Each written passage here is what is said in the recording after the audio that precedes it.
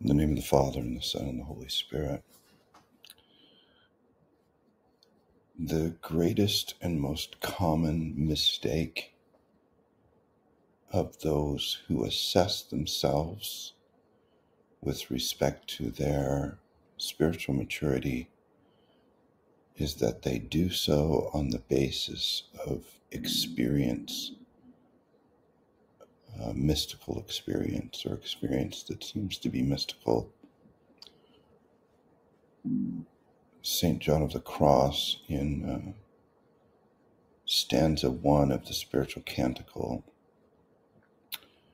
in section 3, says that neither the sublime communication nor the sensible awareness of this nearness is a sure testimony of the gracious presence, nor are dryness and the lack of these a reflection of his absence. So, sublime communication and sensible awareness of his nearness is not a testimony of his presence. Dryness and the lack of these are not a reflection of his absence. So the one living the contemplative life has to be very detached from experience and recognize something. Like, if I could summarize John, your experiences mean absolutely nothing with respect to some measure of your spiritual growth or the depth of your union with God. It's worth saying again with that full clarity. Your experiences mean absolutely nothing with respect to the assessment of your depths of union or spiritual progress.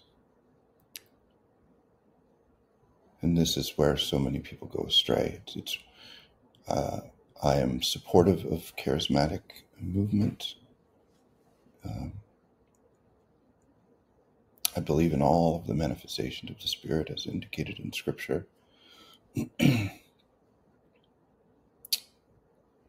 But where so many charismatics go astray is they become attached to the experience. The experience is God, or becomes God, in a sense, for them. I'm feeling this, I'm feeling God. St. Paul, or St. John of the Cross, says that you can't think that way. That you have to, the effects of God are not God himself. He says that, of course, also in the Spiritual Canticles.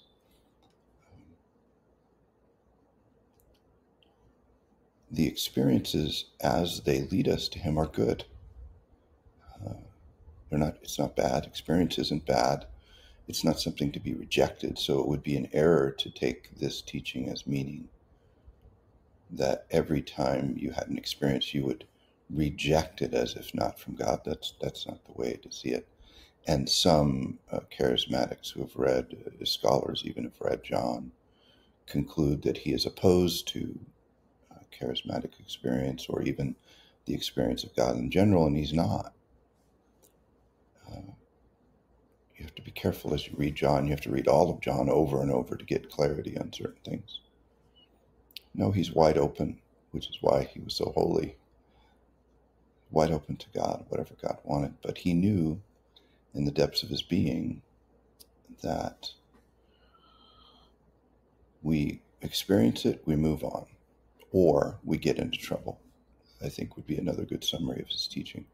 We experience it, we're grateful, we move on, or we get into trouble. The moment you pause and begin to evaluate and then assess where you are because of that, or begin to interpret. And he warns of this in the Ascent of Mount Carmel with great detail of how we can corrupt even clear revelations, locutions, or spiritual experiences from God, that we the moment we begin to focus on them, the risk of deception goes up dramatically. And so he just warned. And I think it was Therese who spoke of these experiences like flowers on the way. You don't stop on the way. When you see flowers, you're just grateful for their beauty on the path. They help us, they encourage us. This beautiful growth, this beautiful bit of creation reflects the generosity of God with its color and its smell and its arrangement. And so as we're walking by, we say, thanks be to God. And so it is and should be with our spiritual experience.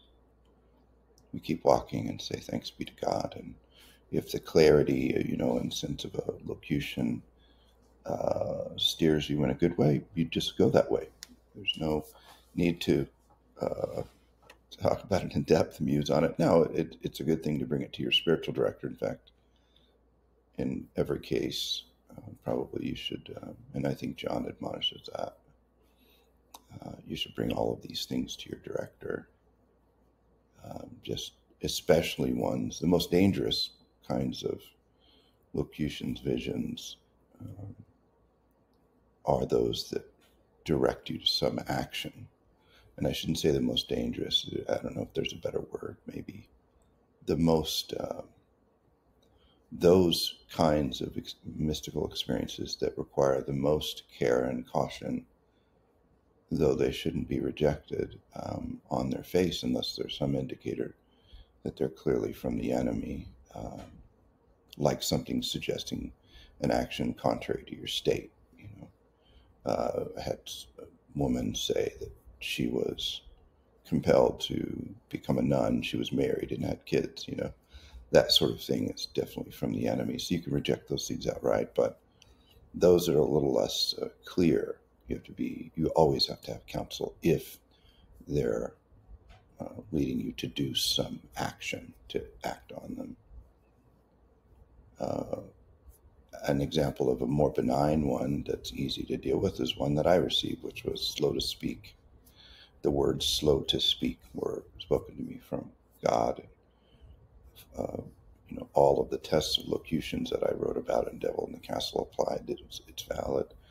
But the difference, it modifies, it just slowed me down in the way that I talked, but it didn't require some big life decision or change of direction or action. It was just a clear, strong adjustment to the way that I communicate. So the one who's living the contemplative life must never assess their spiritual progress on the basis of mystical experience, or you will be deceived. As I said, I think at the outset, 100% of the time that I've seen people be deceived as it related to mystical experience was because of that connection. I had this experience, therefore I'm mature in this way. So the contemplative must be detached. You can be appreciative. You can be, it can give you joy, it can give you consolation, but you keep walking toward the Lord, because that's the purpose of it, not to get you to focus on it. The purpose of it is to give you what you need to keep walking toward Him and serving and loving Him and those that He's placed within your care.